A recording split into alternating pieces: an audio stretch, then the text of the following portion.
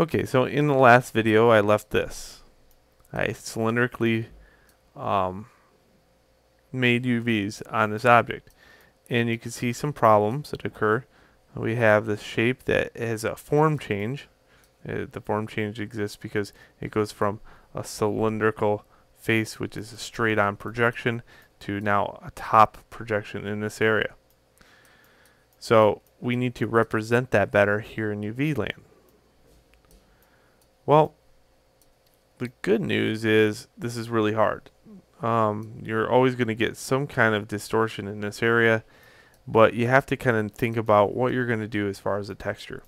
Let's say I was going to create something that goes around this bottle right here, okay? And then I was going to create something that went around this section of the bottle. Well, those are the very important sections. Those are going to be separate textures, and the rest might be glass. So those would be a material, because glass doesn't need a texture. So you have to really think about what you're making here when you're doing UVs. Where's your texture at? If it was a label that goes right here, I'm going to use these cuts effectively, and I'm going to only use maybe these UVs right here instead of everything. Okay, well, let's look at that for a second. Let's cylindrically map this.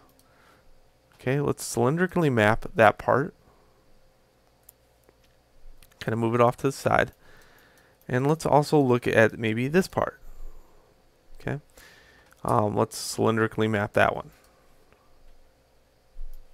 Okay, move that up here. Okay, also, let's kind of look at the rest. What's left behind? Well, these two tracks. Well, let's go to UV, control right click to shell, control right click to face, and I got these left behind. Okay, and these can be cylindrically mapped also.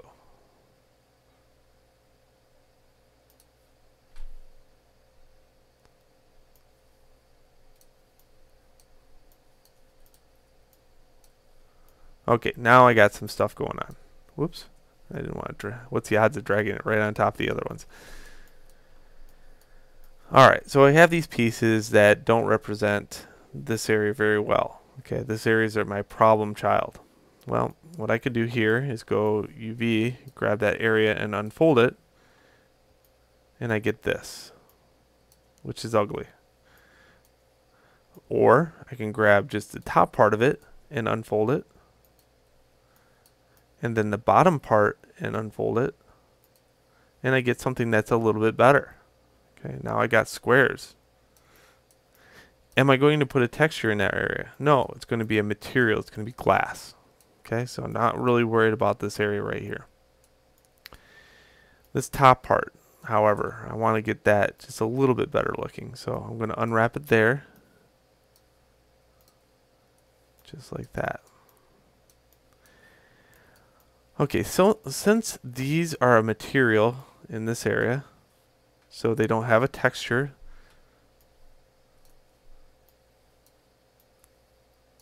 I'm going to put these off to the side just for a sec. These are where all my textures are going to be. So these could be larger than these. And what will be nice about that is I can get more detail that way. I do want to make these square, so I'm going to go like that.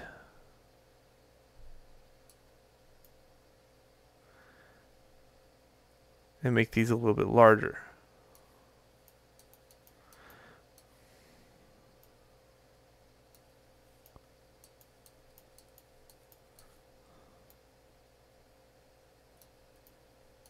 Good. Good.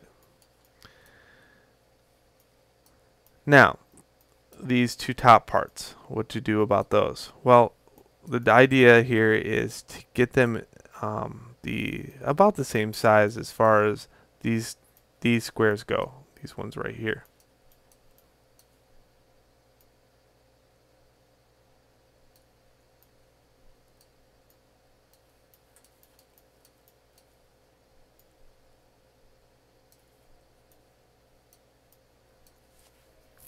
And there we go.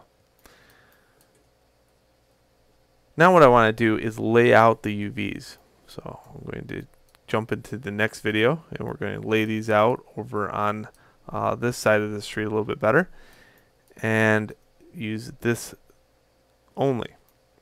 Okay, so meet me back in the next video.